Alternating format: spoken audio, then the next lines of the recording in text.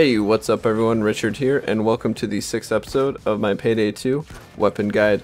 Today we'll be taking a look at the M308 Marksman Rifle, based on a heavily modified version of the M14. The M308 has the highest base damage of all the rifles and the second highest potential damage of all the weapons in Payday 2.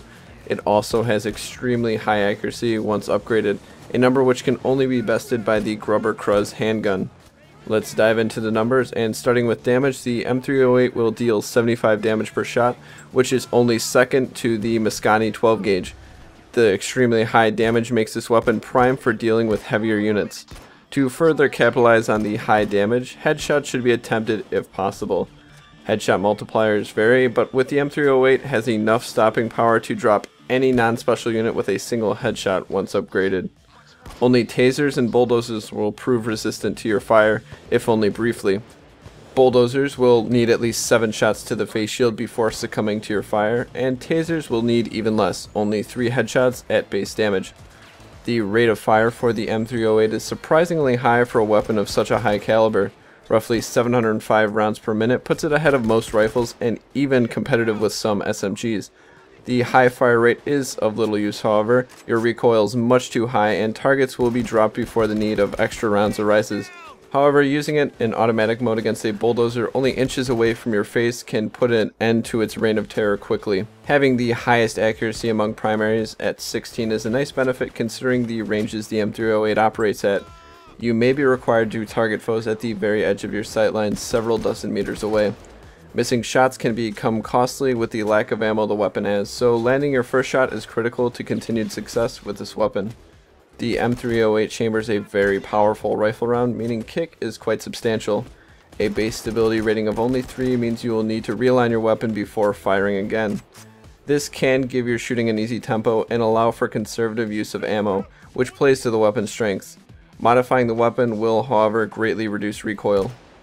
As expected with a high-powered rifle, the M308's magazine supply is minimal at 10 rounds. While this does mean in theory you can drop 10 enemies without worrying about reloading, it can be problematic when dealing with a large group of police. The mag size can be increased via the Mag Plus skill to a maximum of 25 rounds. Reload times have a very large disparity between the long and short reload. With an empty chamber, you will need 3.2 seconds to complete the procedure. With at least 1 round remaining, you will only need 2 seconds. Topping off ammo whenever possible can save time when you are caught with an empty magazine, so do it whenever you can.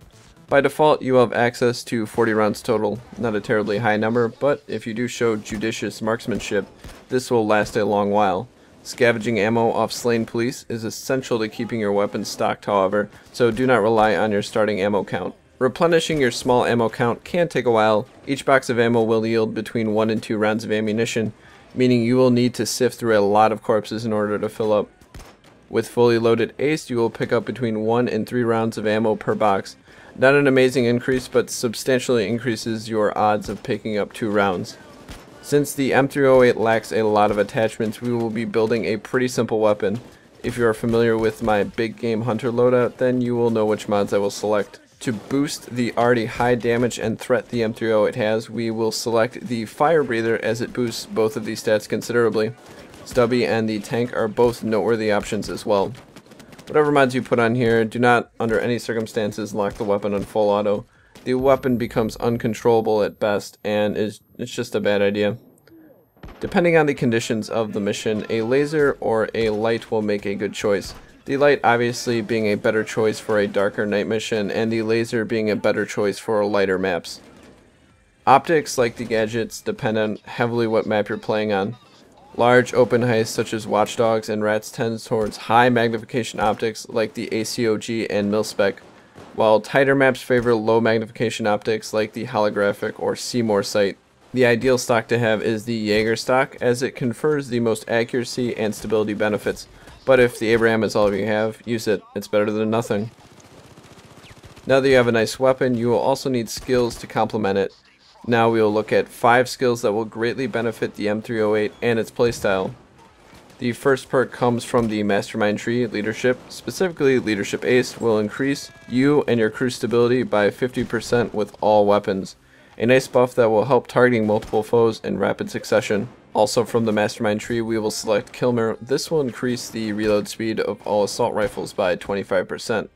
The quicker reloads will mean that you'll spend more time firing and less time reloading. Acing it does offer some nice benefits such as increased mobile accuracy, but it is not essential. From the Enforcer tree, fully loaded will let you worry less about your ammo supply and focus on popping heads. Acing the perk will also let you more quickly replenish ammo from fallen foes.